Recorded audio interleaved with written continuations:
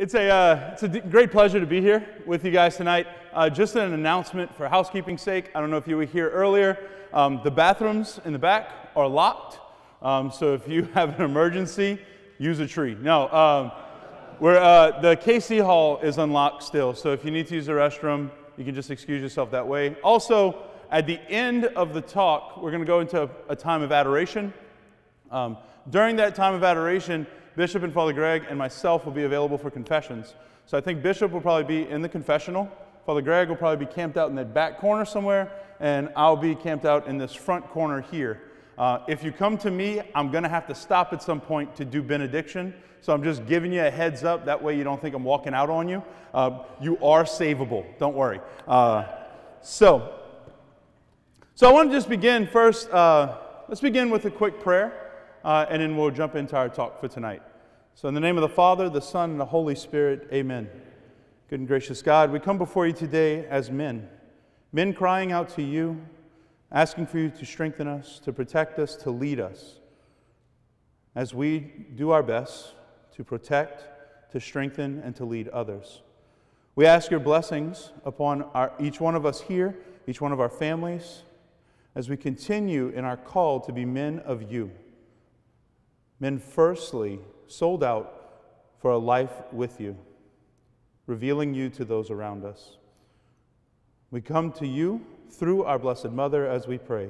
Hail Mary, full of grace, the Lord is with thee. Blessed art thou amongst women, and blessed is the fruit of thy womb, Jesus. Holy Mary, Mother of God, pray for us sinners, now and at the hour of our death. Amen. In the name of the Father, and of the Son, and of the Holy Spirit. Amen. So, as you heard, my name is Father J.D. Matherne. I am the Associate Pastor at Sacred Heart. It's been a pleasure and a blessing to be plugged into the community there. I'm also working with the students here at Holy Rosary. So it seems like every other Friday or so I get to come here and just get to be really, really rambunctious like a big kid that I am with all of the kids on Mass on Friday. So tomorrow, actually, I'm sure I'm going to find some kind of fun, loud way, right, Mr. Leonard? I saw you here. I'm going to find some loud, fun way to try and make the kids excited about the Lord. Well, tonight, as we come as men, hopefully we do the same thing, right? Hopefully we come here tonight in a fun, exciting, masculine way to experience our Lord so that we can bring him home with us. Today, if you haven't noticed, it's hard to grow up. It's a harder time to grow up today than it ever has been in any time in history. I am convinced. And if you question that, I begin first by asking you, have you ever been called a bigot? Have you ever been called a sexist or anything like that for using the wrong pronouns with a person? Using the wrong gender pronouns when you speak to a person? Our young people today on college campuses, our young people today that are growing up in high school, in a social media kind of world, that's a daily occurrence for them. It's a hard thing to grow up today. It's a hard thing not only to grow up, but to raise someone today in that kind of climate. And if you're a young father, you know exactly what I'm talking about. Today, it seems like manhood has kind of been thrown on the back burner as compared to past generations.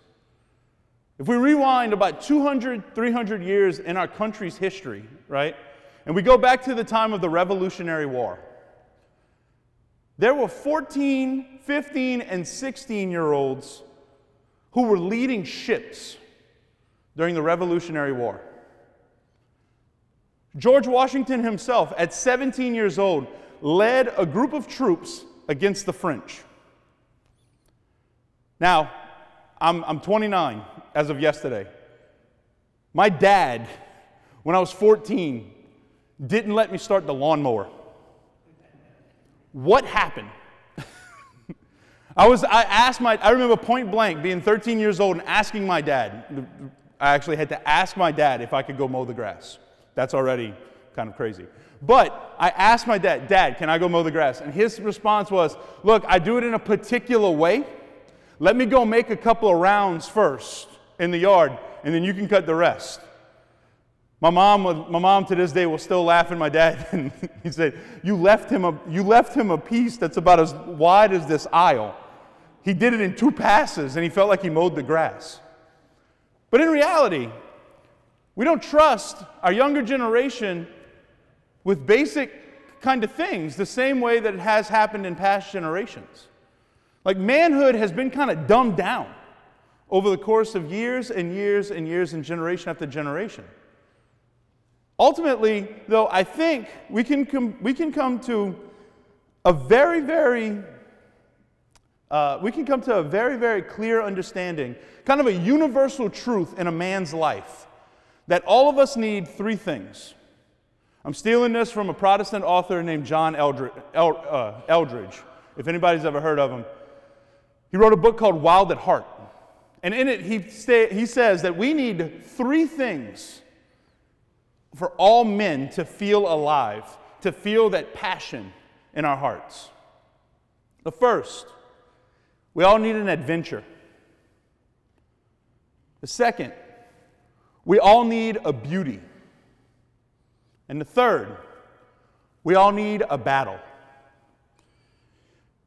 Now, if we think about this, if we think that we need a beauty, a battle, and an adventure to really be sparked in our faith, in our life, in our family, whatever it is, then no wonder that when men, all of us, come into Mass and we don't know what's going on, we don't really pay attention, we kind of haphazardly do it, that we could probably look from the altar, and if we really look at the faces of the men in church, the overall kind of feeling you get when you see a man's face in church is that they're bored. Like, men in our Christian world today are just kind of bored. We come to church because we're supposed to. We come to church because if I didn't go to church as a kid, then I didn't eat at my grandmother's house after, right? If I didn't go to church in high school or in college, and I had to come and face my mom, I was going to get slapped. But if we're not investing anything, if we're not being fed in our hearts with that adventure, that beauty, and that battle, then we're going to be bored. So today, let's break open those 3 things. Let's break open those 3 places of a man's heart. And let's see if God can fulfill those spaces. The first one, if we think of an adventure, whenever I think of this idea of an adventure, I remember there was a couple of times, there's only a handful, that I remember getting in trouble when I was a kid. Well, there's a lot of times I got in trouble as a kid, but for this particular thing, we lived right on the bayou side. So we had the levee that kind of went down into the bayou, now up in Raceland, right? So I remember being a kid and like having my BB gun and walking along the levee and kind of jumping over branches and kind of sliding under stuff and just kind of working my way through stuff. And I have like my BB gun hanging off my back, thinking like I'm in a war movie. Want to go waist deep in the water and put the gun over my head, you know, like I'm just, it was something about it that like my imagination was active. I had an adventure to try and get from one side to the other side, and I had my gun just in case I came across something. Man, I felt like a superhero, you know? I was all excited. We need some kind of adventure to kind of really spark that desire in our heart, to really get at that fire in our heart. So what is our adventure in the church? What's a very plain, it probably sounds boring, but our adventure in the church is living a holy life as a layperson. Now, what do I mean? When we're talking about living a holy life as a layperson, like the whole idea of being a layperson in the world today seems scary. The whole idea of trying to be a Catholic person in my workplace, in my family, in Walmart, at the hunting camp, whatever it is, at the tailgate, seems like, man, that's too hard. Those are areas that don't get the Catholic piece. Like those areas, no. That's beyond the church. We don't worry about that. The idea and the identity of the lay people in the church, I'm going to do a real quick little breakdown of this for you, is that we as priests, we consecrate the bread and the wine every Sunday, every day to God on behalf of the people, right? Agreed? I think we're on par with that? The same way that the priest consecrates the bread and the wine here on the altar every day for the church, the layperson consecrates the world to God. You have the power to consecrate your little slice of the world to God. There's a cardinal, his name's Cardinal Orenzi. He's from Africa. And one of the ways he explains this, he says, when he's talking about the layperson, he says, those who by baptism are incorporated into Christ and are sent to witness to Christ in the secular sphere. Those who are chosen by baptism. Raise your hand in this church if you're baptized. Okay?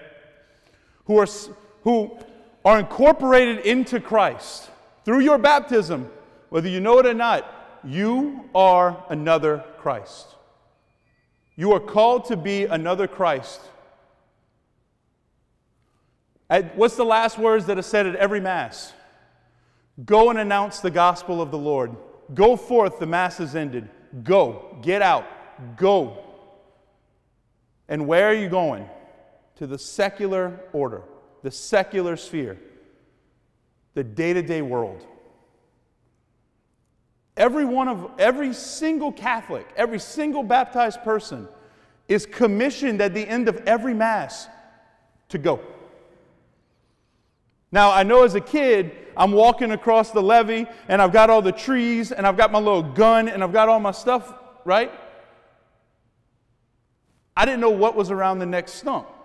I didn't know what was the next thing coming up. My imagination is engaged. I'm all excited. I'm having fun. But I didn't know what the next bump in the road was going to be. I didn't know when I was going to turn a corner and there might be a snake. I didn't know if it was going to be easy or if it was going to be hard. When you're sent at the end of Mass to go, you don't know if the next phone call is going to be a child sick or mom and dad are sick. You don't know if the next thing that you come across is going to be a struggle for you. You don't know if the next day is going to hold blessings or if it's going to hold trials. Every one of us, day in and day out, are on an adventure with God. We have an adventure right in front of us, and sometimes we miss it. We're being called to be holy in the day-to-day world. Now, I don't know about you, but in movies, I remember watching it and thinking like, man, it's the good guys. That's who I want to cheer for. It's always the good team, right? The team that's not wearing black, or the cowboy who doesn't have the black hat, right? We are coming up day in and day out with those with black hats, with the team that's a little bit bigger and a little bit stronger. And we're there with our BB gun, and that's all we got. But we cheer for the good guy. We're called in our day-to-day life to be that good guy, to be that light in darkness, to be that salt of the earth, to be that yeast, that little bit of yeast that affects the whole bread. See, lay holiness, being a holy lay person, isn't just having 17 different jobs that you do every Sunday. Man, I'm an usher, I'm an acolyte, I give communion, I read, and I do. That's not what lay holiness is. Lay holiness is being able to walk into your office building and be the same person that you were on Sunday in your pew on Monday at your desk. Lay holiness is being a student who's willing to not do X, Y, and Z because I know deep down God's calling me to more. Lay holiness for each one of us is loving a wife or a child whenever they don't deserve it. Each one of us is called in that way to be holy in the world. See, this is the setting. Like, this gives us the background of what it looks like to really dive into that adventure. So think about just one example. Family life. Just being a dad, being a husband. Seems menial. Seems boring, right? And when you kind of step back and think about, like, you can kind of think about it as like, what do you do? Oh, I'll do this, I do that, I do this, I do that. But deep down, if we think about being a dad, there's nothing more noble. There's nothing that causes and that can have a bigger impact than to be able to form somebody from diapers till they're grown up. Like, to be able to walk with an individual and form them and make them into a better young person. Like, if we really think about it, this adventure, like, sometimes we kind of second guess the influence that we can have on another person. This influence that we can have on a family as a man. The Swiss government did a study from 1994 to 2000. And during that time, it's a little bit dated, but the data is very, very relevant to us. The way that they did this, they were trying to see what was the influence of a father on his family, particularly in his faith, like in their faith practices. And they said if the mom and dad were regular churchgoers together, their child had a 33% chance to be a regular churchgoer as well. 41% of the kids reported that they kind of went and didn't, but it wasn't very consistent. 33%, 1/3 of the kids that had a mom and a dad who went every week to Mass or to their church service, right? The kid also did the same, 1/3. If only the mom was a regular churchgoer, roughly 2 to 3% were regular churchgoers when they grew up. So you have the power of 30% of the next generation. You have the power and the witness, just the strength in your witness as a father for 1/3 of the next generation of Catholics. Like, we're working with something that's nuclear here when it comes to this adventure, when it comes to this life of holiness, when it comes to continuing to strive and to be that witness out in the world. But I think, I'll steal something from Spider-Man, with great power comes great responsibility.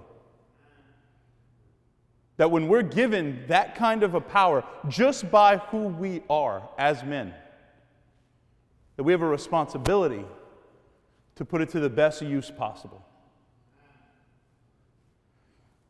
The second thing that everyone needs is a beauty. Right? Every man needs some beauty to have, to hold. And for richer, for poor, in sickness and in health. Every man needs a beauty. Our entertainment world proves this to us. Romeo had Juliet. Robin Hood had Maid Marian. Mickey had Minnie. Han has Leia, not an Eric Clapton song. Kermit has Miss Piggy. Mario has the princess. Jim has Pam, if you're an Office fan. I'm sorry if you're not. Corey has Topanga, if you're a Boy Meets World fan. Our entertainment world shows that every man needs a beauty. Now, this isn't just something that's like, man, I need a woman in my life to keep me in line, Rodney do say. This isn't something that's like just as like a sidekick that we need, right? The picture that St. Paul paints in Scripture for the need for a beauty is something so much bigger than this. In Ephesians chapter 5, he says, as the church is subordinate to Christ, so wives be subordinate to their husbands in everything. Husbands, love your wives even as Christ loved the church and handed himself over for her to sanctify her, cleansing her by both water and the word, that he might present to himself the church in splendor without spot or wrinkle or any such thing, that she might be holy and without blemish. This is a great mystery, but I speak in reference of Christ and the church. Now, usually whenever this scripture is read, it's at a wedding, right?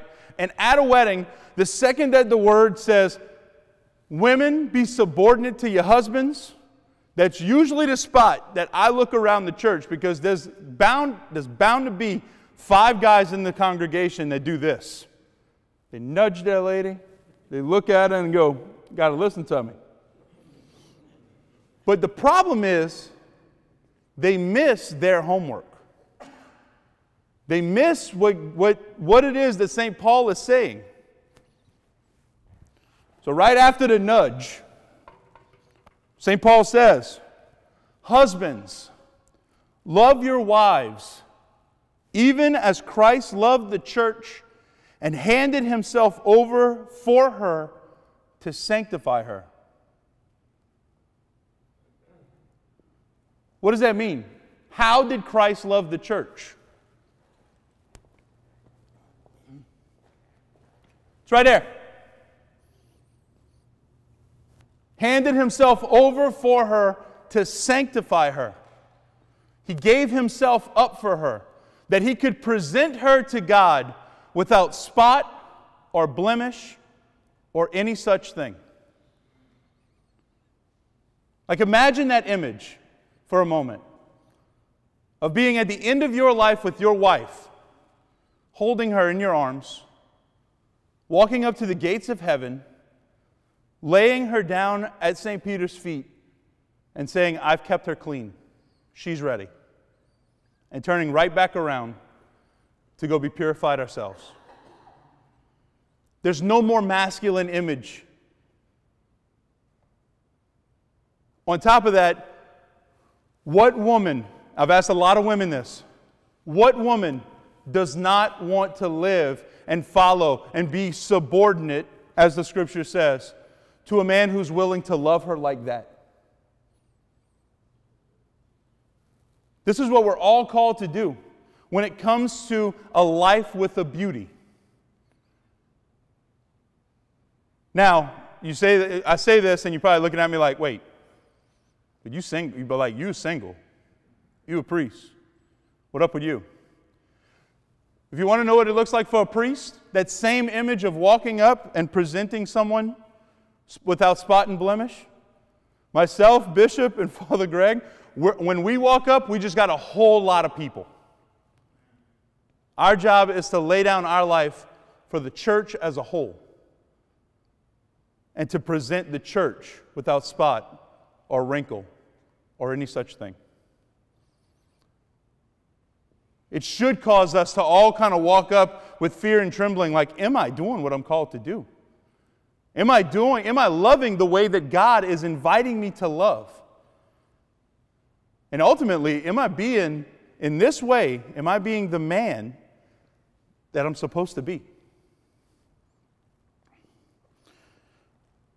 You know, in every Mass, one of my teachers in the seminary used this image one time, and I was floored. He said, in every Mass, the most masculine words that we can possibly say are the words of consecration. This is my body, given up for you. In all of Scripture, the most feminine words we can possibly say, the words of every disciple is let it be done unto me according to your word. If we live our lives with that consecration kind of mind, if we live our lives saying, Lord, every day let me live those words, let me live that words of consecration, that this is my body given up for you. That we live with this sacrificial love in mind. Then that cross, that example, gets enfleshed in us. That cross, that example, becomes our mission statement as men. And ultimately, that cross lets us live that beautiful image. Lets us serve as small images to the world of Christ's love for them. This is what we're all called to in some way or another. The last thing that every man needs, a battle. I'm convinced that in our world today, one of the biggest battles that we're going to face is trying to live our life with that as its mission. There was once a story that I've heard that a priest had said on his ordination day. Now, if you've never been to an ordination, at one point, the men to be ordained priests lay down, face first, and basically just, it's a physical expression of what's going on. They're laying down their lives for the church. And the entire church at this time is praying for them. And it's a beautiful, beautiful moment in every ordination. But one priest had said, on the day of my ordination, I laid down my life. And every day since, I've had to fight the temptation to go take it back. On the day of a wedding, every groom is willing to lay down his life for his bride. And then the next day, the marriage starts. The next day, she wakes up, and that makeup that was so pretty when she was walking down the aisle, about half of it's on the pillow. The other half is in a towel in the bathroom, and she don't look like that no more. When she sits up in the bed, her hair that was so perfectly fixed, and every hair was in the perfect spot, is in about 700 different ways. Looking down, you got a nice drool puddle forming right by her pillow.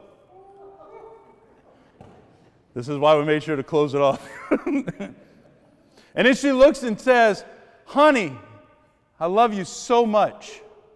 And you look at her and say, good God, girl, go brush your teeth.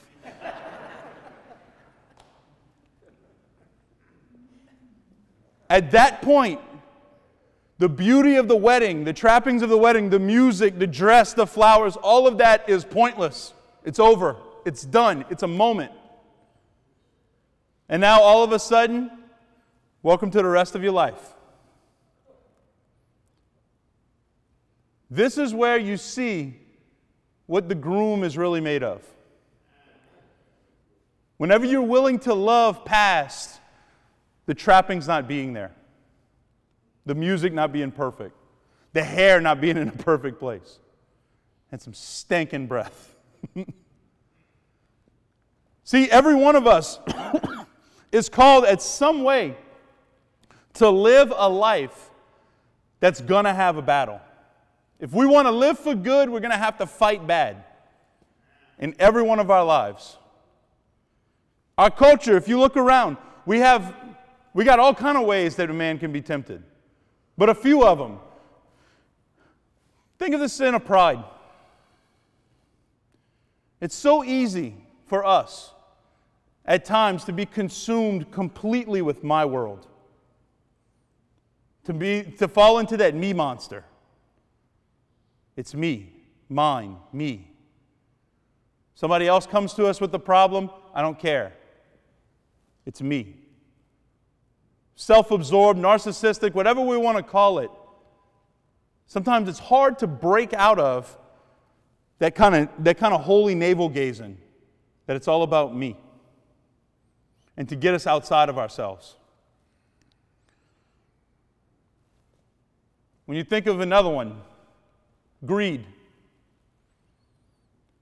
There's a movie, the 1980s movie Wall Street, right? They came out with with Gordon Gekko and all that. They came out with a sequel about 10 years ago or so.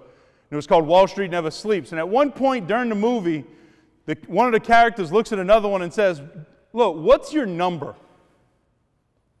He says, "What's your number?" Like, at what point have you gotten enough money that you're willing to just stop, put it down, and walk away because you've made enough?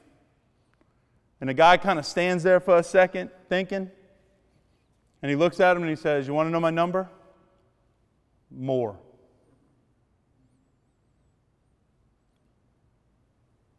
How many men, and if I'm talking to you, it's okay, but how many of us can get locked in to my job being what I'm married to? My entire focus of my life being work. The entire focus of my life being that I want that paycheck to be more. I think it's a fair thing for us to look just at the world around us and to take it and kind of reflect on it ourselves. Am I there? What's my number? Is it more? Sloth. It's another one of the deadly sins. A world that has all of the knowledge of the world at our fingertips. More than any culture in the past has ever wanted to know or could know is at our fingertips every single day. And I don't know about you, but I've walked into houses and I've seen days that a dad has his kid playing around in the living room and is mindlessly just tapping away on an iPad. Games, shopping, surfing the internet, just mindlessly. Kids playing, Dad, look. Oh yeah, not paying attention. A laziness that can settle in. A stagnant kind of feeling that can just kind of fester. How often is it that we fall into this just kind of sloth? And the big one that seems like our culture is absolutely enthralled with, lust. You know, Jesus said, if we look at a woman with lust, we've committed adultery with her in our heart. There's a lot of adultery happening in the hearts of men in the world today. And I don't say that as condemnation, but just as fact. And if we look at it, we can see that in all of these cases, whether it be greed, whether it be pride, whether it be lust, whatever it is, that there's not a wanting to give in our life, but it gets flipped around and we take. I think the biggest battle for men to live in our world today is not just against these against these sins, not just in the day-to-day, in the trenches that these sins can pop up, but I think the biggest thing is for us as men to lose giving and give it up for the opportunity to take. That's what pornography looks like. I don't give anything, but I get to take everything. That's what That's what a life being married to a job looks like. I don't give anything to the people that need it. I just take for more. Each one of us is called not to take. Each one of us, by virtue of being a man, is called to give. And to give, and to give, and to give until it hurts. To be stripped of everything, to lay it down and to let it go for someone else. If we look at the Scriptures, if we look at the history of our church, there have been many examples of what real men look like. And quite honestly, when you drive up and down this bayou, when you come into churches like this, you see what real men look like. But coming from us, going all the way back to Jesus' time, we see example after example in our church of what real men look like, who are willing to live an adventurous life, a life that's completely oriented and focused on a beauty, and willing and ready to fight when necessary in a battle. One, for example, St. Joseph. If we look at St. Joseph, he had an adventure, to say the least. He's betrothed to this young woman. An angel shows up and says, in a dream, and says, by the way, she's pregnant. Now Joseph knows he didn't do it. She's pregnant, and it's God's child.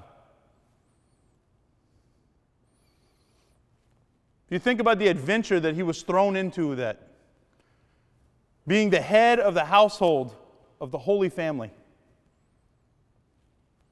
When you look around in the room, and if something messed up, he's perfect, she's perfect, I wonder who messed up. He tried to divorce her quietly before the angel came to him.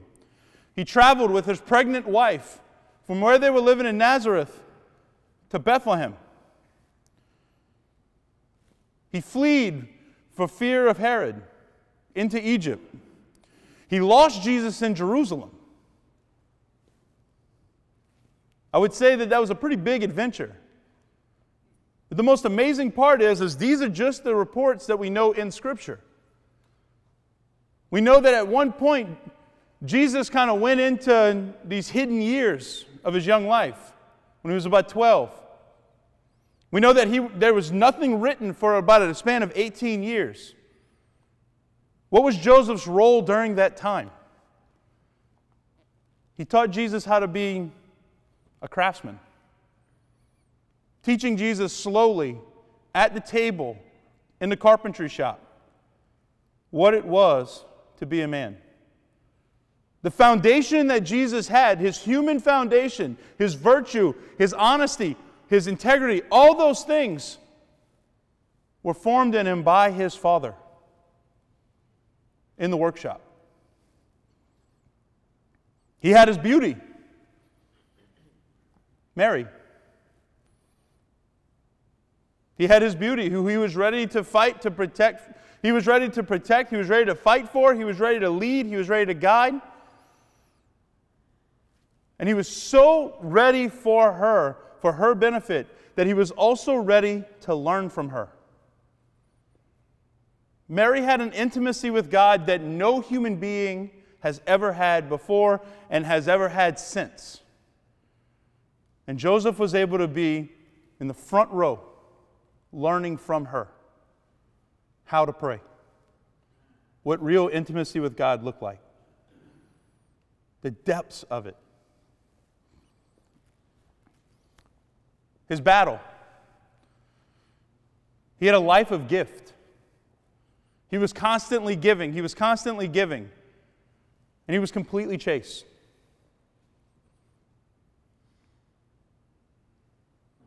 He was completely chaste in his continued gift to the Holy Family. knowing that Mary wasn't his, knowing that in a way Jesus wasn't his, but continuing, despite all of that, to give and to give and to give. He was that quiet father, that head of his household, that despite his adventure, his beauty, and his battle looking a little bit differently, still led to a full life. Brothers, each one of us today is being called by our Lord in some way to purify one of those aspects of our life.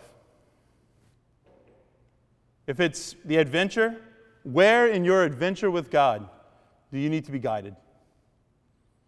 What does regular, everyday holiness look like in your life? If it's with your beauty, how is it that I can lay down my life better for the beauty that God has entrusted me? Wife, kids, our church, whoever it is, what beauty in my life is God calling me to love better? To love in a more sacrificial way. In a battle. What battles in my life right now am I okay with losing? What battles in my life right now is that I've just let defeat me? And what battles in my life does God want me to be willing to face? Every one of us is called in some way tonight to answer one of those ways. To be a little bit more committed to our relationship with God in one of those ways. I don't know about you, but if the normal, everyday, Sunday Christian sitting in his church is bored, they don't know about this adventure, this battle, and this beauty. They don't know what it looks like to live that and to strive for that kind of life that's fulfilling in those ways, in those places. Tonight, as I said at the beginning, we have the opportunity of confession. If any of this has welled up anything in your heart, go to a priest. Offer it back to God. Be healed where we can be healed so that we can live that life more effectively. I want to close with a short litany of saints. There's a document that has gone around before that if y'all need, I can email it to y'all, called Into the Breach. I don't know if you've heard of it, but it's a challenge by Bishop Olmsted to the men of his diocese in Phoenix. It's a beautiful document that really speaks to the heart of a lot of these things. Recognizing that in our world, there's a lack of manhood. I listed all those different icons, cultural icons for us. We've had a lot less Han Solos and Luke Skywalkers and those kind of nice, like awesome battling kind of people. We've got a lot more Homer Simpsons in our world today. Goofy, drunk, fat, tired, bored. Into the Breach is a document that really does a fantastic job of challenging men where we need to be challenged. So if you want, I can pass that on to y'all, and we'll get it out to you. Just as something to reflect and to pray with going forth from here. But before we jump into adoration, I just want to close with a quick prayer. In that document, they highlight a couple of saints. So we made a little litany out of it. So we pray in the name of the Father, the Son, and the Holy Spirit. Amen. For your trust, St. Joseph, pray for us. For your humility, St. John the Baptist. For your adherence to truth, St. Paul. For your prayer and devotion, St. Benedict. For your witness of happiness, St. Francis of Assisi. For your integrity, St. Thomas More. For your chastity, Blessed Pier Giorgio Frassati. For your boldness, Saint Jose Maria Escriva. For your defense of the weak, Pope St. John Paul II. Our fathers chained in prison dark were still in heart and conscience free. How sweet would be their children's fate if they like them could die for thee. Faith of our fathers, holy faith, we will be true to thee till death.